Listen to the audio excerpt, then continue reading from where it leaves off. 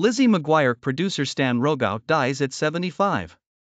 Stan Rogow, a veteran writer, producer and music manager who was a key player in such series as Lizzie McGuire and Fame and the 1986 feature Clan of the Cave Bear, died December 7 at UCLA Medical Center in Los Angeles.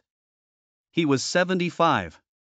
Rogow was most active in television, working on such notable series as Playing for Time, Shannon's Deal, Flight 29 Down, Darcy's Wildlife, State of Grace, Valemont, Woke Up Dead, and Afterworld. His other feature film credits include 1994's All I Want for Christmas and Men of War and 2003's The Lizzie McGuire Movie. Rogow earned 3 Emmy nominations over his long career, one for the NBC series Fame in 1982 and in 2003 and 2004 for Disney Channel's Lizzie McGuire. Born in 1948 in Brooklyn, Rogow was a graduate of Boston University School of Law. Survivors include a sister, Marion Levine, a son, Jackson Rogow, and a grandson, Vega Rogow.